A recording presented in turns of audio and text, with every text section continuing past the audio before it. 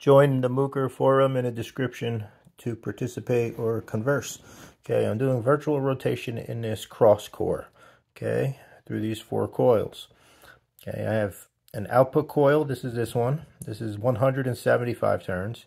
And I'm incorporating a drag coil, which is this one, 90 degrees out of phase, with 75 turns, just to get some information on it. Now, I have the scope hooked up on both the drag coil and the output coil. So I'm going to unload it, okay, so it's open circuit. Okay, open circuit. Here's my drag coil and my output coil.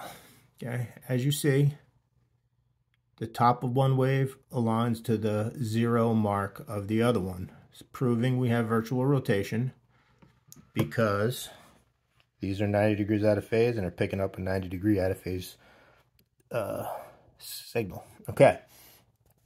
Now, in a regular generator, there's always Lenz drag, which is very important. People try to eliminate, including me, I have tried to eliminate Lenz drag, but that's crucial. You need Lenz drag in order to make good output because it's proportional. The output power is proportional to the amount of drag, and the amount of drag is proportional to the amount of output power. So if you're doing virtual rotation, you have to incorporate drag into your design. Now I want to show you something very interesting. I'm going to load the output coil with an 8 ohm resistor. Okay. On this side, I have a variable resistor, which is just a piece of nichrome wire. Okay. So I'm just going to connect it on end to end for now, roughly, right?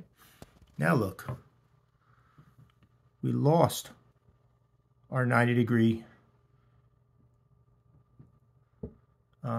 phase. That blue one is over to the right. Pretty much a lot more. Let's see.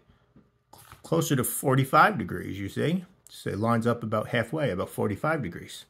Okay, now I'm going to vary on this nichrome wire. I'm going to move this connection closer to put less resistance on that drag coil. Okay, now watch the phase as they do it. Hold up.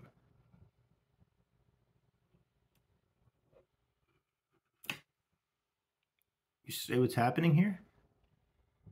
Let me move it up so you could see what just happened. Look. Now we're in phase, 90 degrees out of phase, with that much resistance.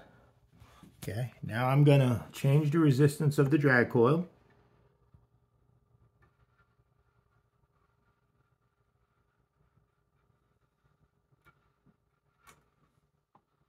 Now look, you see how it's changing the phase, the drag.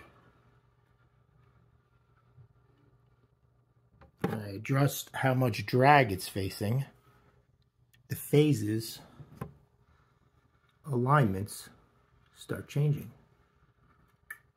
Now, if this is going to act like a generator, the drag has to be proportional to the output power. And the phase alignment between the drag and the output power are going to have to be precise. So join the forum and we're going to see what we could come up with and try to nail this down so we could continue.